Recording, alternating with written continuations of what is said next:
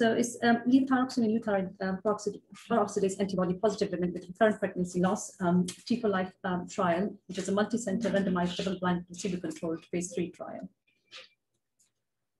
So I've got a few slides, a bit of background to the topic. So anti-TPO or anti-thyroid globulin antibodies are present in 2 to 17% of unselected pregnant women. In women with autoimmunity, hypothyroidism may occur because of the stress of pregnancy and increased demand. TPO antibodies can cross placenta. At the time of delivery, cord blood TPO antibody levels strongly correlate with third trimester maternal TPO antibody concentration. Therefore, American Thyroid Association recommends that all euthyroid women who are TPO antibody or thyroid globulin antibody positive should have measurement of their TSH concentration at the time of pregnancy confirmation and every 4 weeks through mid-pregnancy. Ambreen, can you just go back a slide?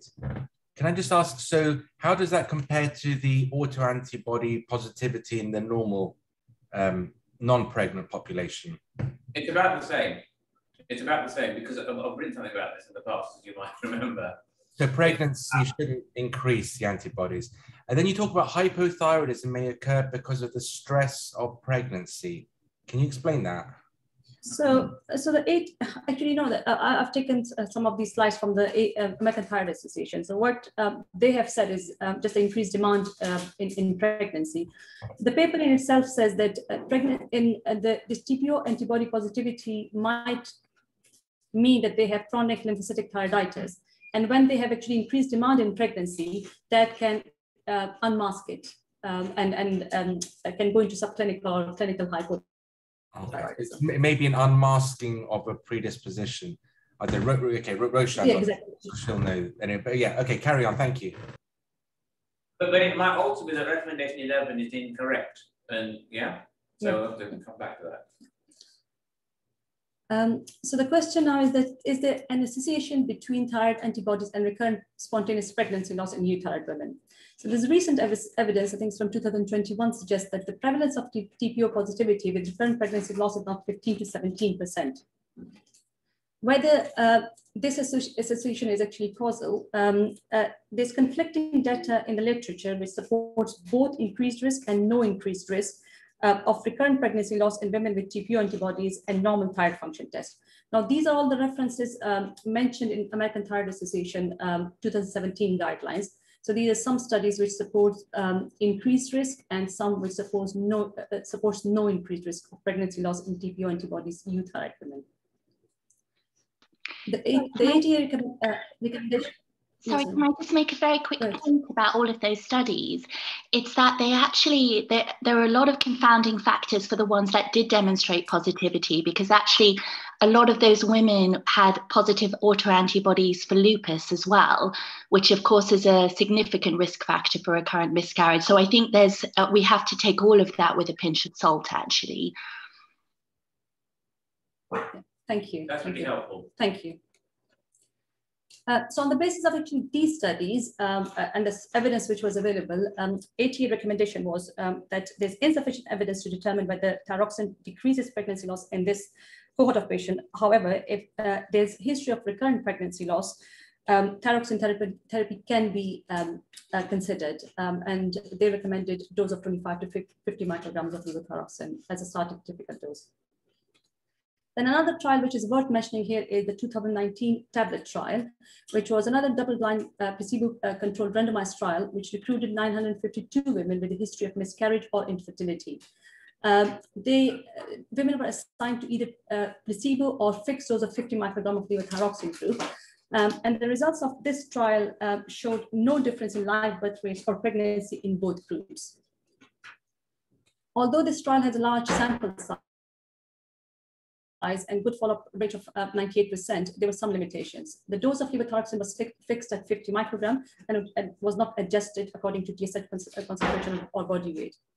The TPO antibody test was also not standardized. It ran on 22 different analyzers. The study was done in 49 centers across the UK. And also the population of women studied was not uniform. They included women with infertility and miscarriages. Now, the current trial, T for Life trial, has tried to look into into the topic and taking into consideration some of the limitations of the previous study. So this is also a multi-center randomized double-blind placebo-controlled trial, which was done in 15 hospitals, 13 of them in Netherlands, 1 in Belgium, and 1 in Denmark. Women who had 2 or more previous pregnancy losses before 20 weeks of gestation, who had TSH in the center's reference range and TPO antibody positive, were invited to take part in the study. Women aged 18 to 42 at the time of randomization were eligible. Previous pregnancy loss was defined as a positive pregnancy test and clinical signs of pregnancy loss, like vaginal bleeding or abdominal pain. Biochemical pregnancy positivity with beta-HCG was not required. Pregnancies achieved through both assisted reproductive techniques and spontaneous pregnancies were included. So in this study now, all women had antiphospholipid antibodies checked, and if they were positive, they were excluded. Also, women with other autoimmune diseases, thyroid disease, who had previously enrolled in the same trial or had contraindication to levothyroxine use were excluded. Women were randomly assigned in 1-to-1 ratio to receive placebo or levothyroxine. The randomization was done centrally with a web-based program, and a unique code was given to each participant to ensure double blinding. So the study, to the participant study group, including the nurses and doctors, were all blinded to the intervention. All women received either a placebo once a day or a levothyroxine once a day dose. Calculation of the levothyroxine dose was done on the basis of TSH. So if the TSH was less than 0.5 microgram per kg, levothyroxine was given. That's the pre-randomization TSH. If the TSH was between 1 to 2.5, 0.75 microgram per kg body weight levothyroxine was given. If the TSH was more than 2.5, 1 microgram per kg body weight levothyroxine was given. The placebo or the levothyroxine was introduced before conception and continued until the end of pregnancy in the same dose. Ambreen, so can I quickly ask, when at that, so those TSHs, because you said the inclusion criteria was less than 20 weeks gestation, am I right? So that TSH was checked at any time in the pregnancy, was it? And preconception as well? It wasn't that they varied it according to stage of pregnancy? Basically, at randomization, none of them were pregnant. They got pregnant through the trial. Thank you very much. It's preconception TSH in normal healthy women who are trying to conceive. And how in terms of giving thyroxine, did they actually give it for, so if you were, say, 70 kilos, did you get 35 micrograms, an odd amount to give? Did they rounded it up to 12.5. Ah, okay. So they rounded it up as well. Okay. So all the women then received standard obstetric care. TSH was measured at 3 time points preconceptionally in the first trimester before 12 weeks and the second trimester before 20 weeks. At any stage, if the TSH concentration was outside the reference range, the study was discontinued and the participant was referred according to the endocrine regime. Ultrasound scan was done for calculation of the gestational age. If the pregnancy was lost before the ultrasound, last menstrual period was used to calculate the gestational age. For each participant, the trial finished after the end of first clinical pregnancy, whether it was a live birth, loss of pregnancy, or molar pregnancy, or 2 years after study medicine was introduced without conception. So the primary outcomes were live birth, which is birth of a living child after 20 weeks of gestation. The pre-defined secondary outcome was ongoing pregnancy at 12 weeks, pregnancy loss before 20 weeks, preterm delivery before 27 weeks, serious adverse events or adverse events, time to pregnancy, and survival of the neonate at 28 days. So the previous data had suggested that the live birth rate in TPO positive women is 55%, and levothyroxine reduced pregnancy loss by 52%. So the authors here hypothesized that the levothyroxine would increase the live birth rate by 20% by increasing the conception rate and decreasing the pregnancy loss. So to detect this 20% increase, they calculated the 90 women per group were needed, accounting for alpha error rate of 5% and beta error rate of 20%. And then they anticipated worst case loss to follow-up of 10%, so a total of 100 participants in each group were needed. They also expected a dropout of 15% in placebo group because they were not receiving treatment and expected them to have subclinical or clinical hypothyroidism. So the final number needed was 120 per group. So the total N number was 240. They thought more would drop out of the placebo group. Because of if they had high TSH, they were not getting thyroxine, so they had to exclude them. Yeah. Okay.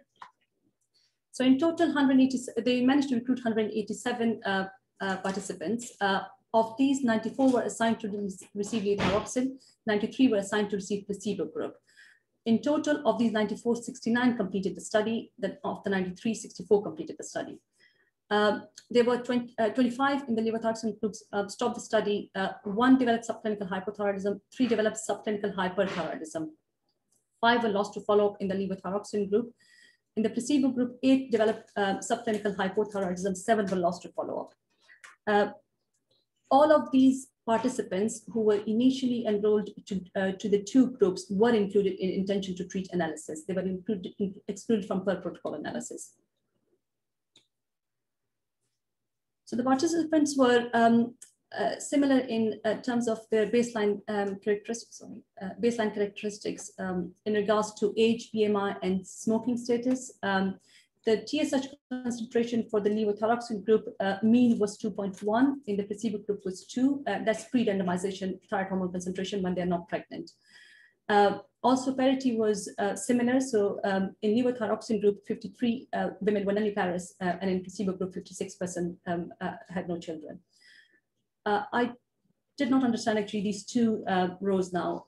They're talking about previous miscarriages. My understanding is that the inclusion criteria was that you needed to have 2 or more miscarriages for all these women. Yes. So they're saying that both groups had an average of 3 miscarriages. Is that right? A range 2 to 7 or 2 to 9. There's no mention actually of this in the article either. So I see. I don't understand. What do they mean by that?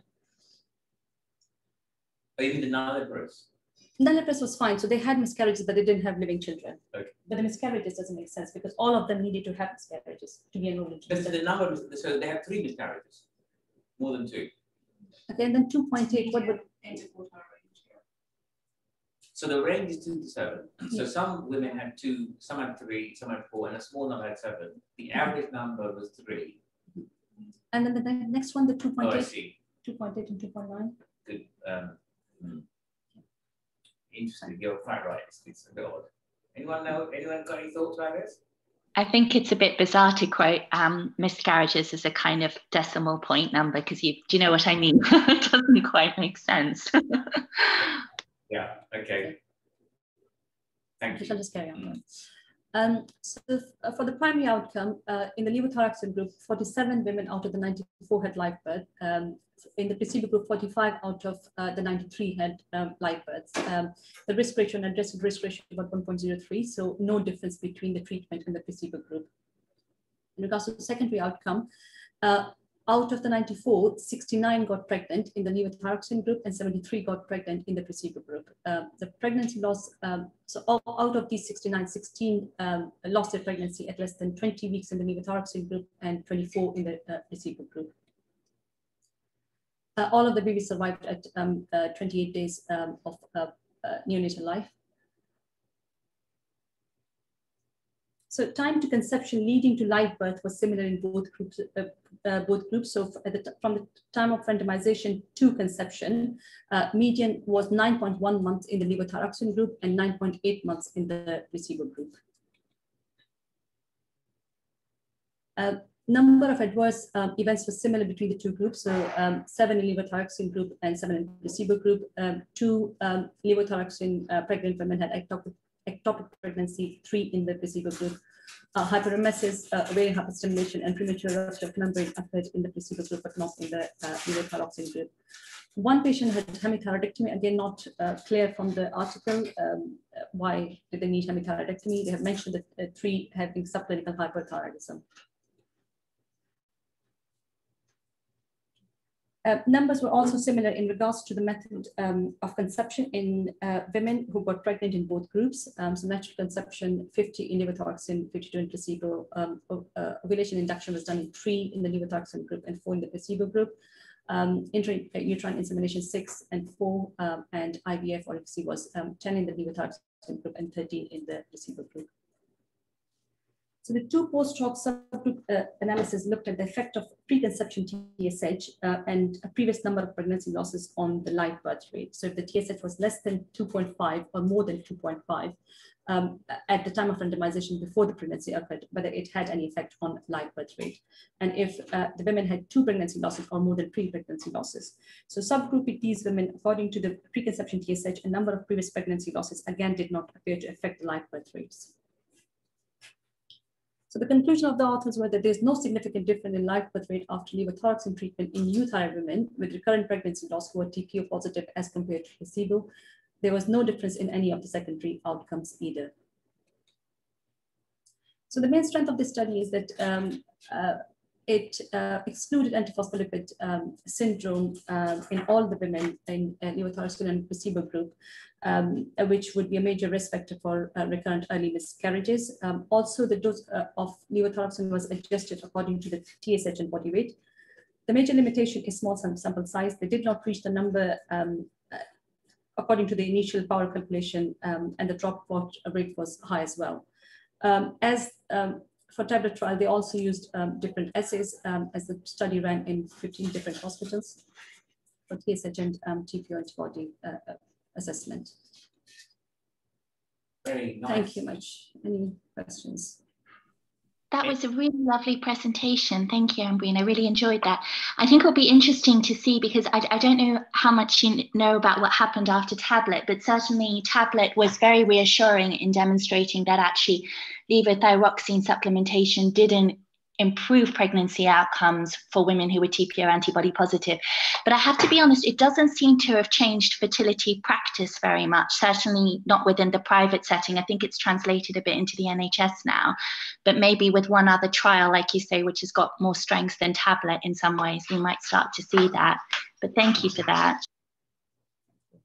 I think it's quite important that that this is pushed, really, because I thought tablet would make a difference, and you're quite right. People just carried on making TPO, and in the private sector and IVF clinics, they kind of feel we must do something. I mean, all babies are valuable, you know, but as if they're like more valuable. But the thyroxine makes no difference. It's so nicely shown. It's such a good negative study, this, as was tablet, really. One thing in the first recommendation 11 of ATA, it says that yes, you need go back to 11. Can you yeah. just go, that was an amazing slide, I thought, because it's wrong.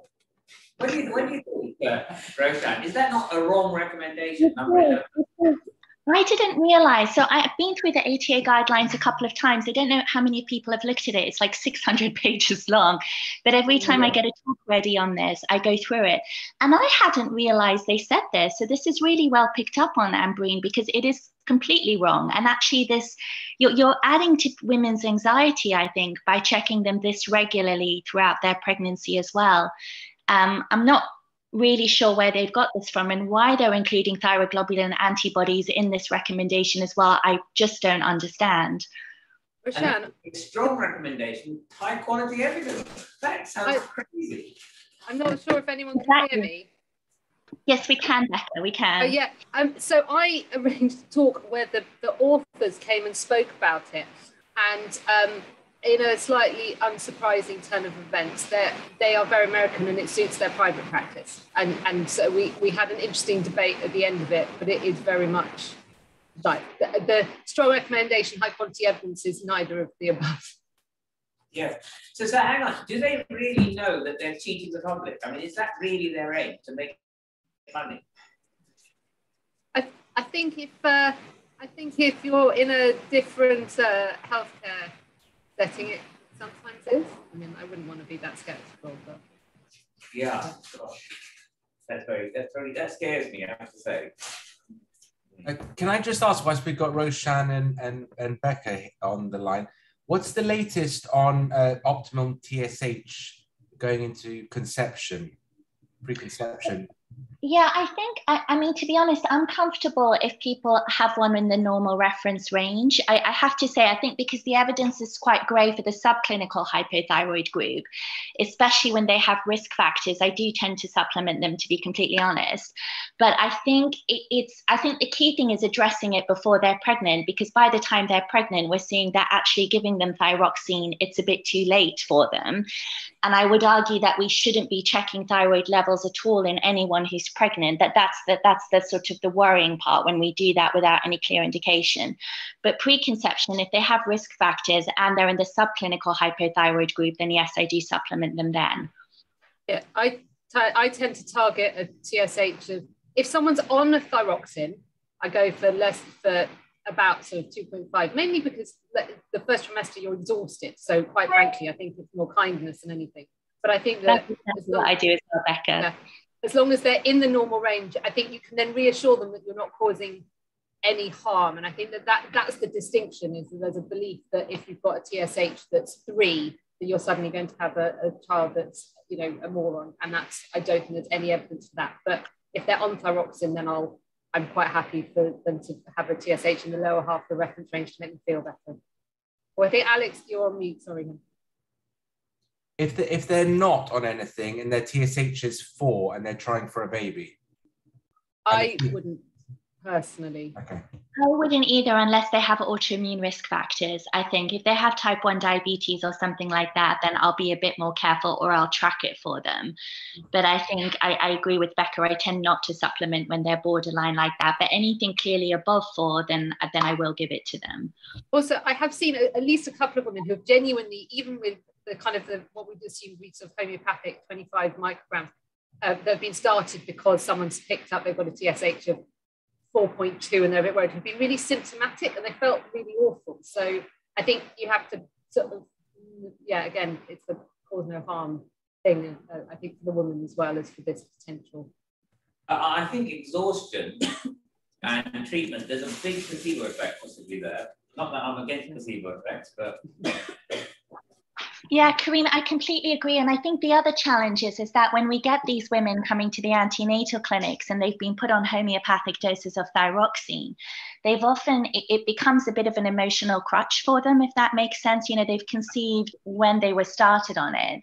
And so trying to tease out whether or not they need to continue it can be quite difficult. So I completely agree there's this placebo effect, and then they start strongly believing that they're pregnant because they started taking it. Yeah. I'm not saying to stop it because that will scare them. No, absolutely. And actually, I think that there's, you know, everyone does this slightly differently, but I completely agree. I don't tend to stop it when they become pregnant. I tend to stop it after the pregnancy. And I have been surprised a couple of times when actually at six weeks postpartum, I've had about 3 or 4 women have TSHs of 60, 70. So I was very relieved that I didn't put that through through that when they were pregnant. So no, I completely agree. I think if they come to our clinic, unless we're absolutely clear that we know they were euthyroid before, and it was just something that was started by fertility services, I don't tend to stop either. Yeah, thank you. So can I just say about TPO antibodies? You know, I'm really against measuring them in all comers. So about 20 years ago, I wrote an abstract saying TPO antibodies are a waste of time. This is not in pregnant women, this is in all comers, because if it's positive, we check it again, TSH, and negative, we check it again. So it made no difference to the outcome of what we did. And I wrote this abstract, and I got completely hammered when this pregnancy story came about, and the TPO antibodies seems to be associated with bad outcomes, and that you could then replace them. So I then went quiet, but it's all coming back. So I think the story that TPO should be abolished is correct. I mean, what do you think? Do you think we can remove the assay so no one can do it? Will there be any harm? I mean, I personally don't think so. I think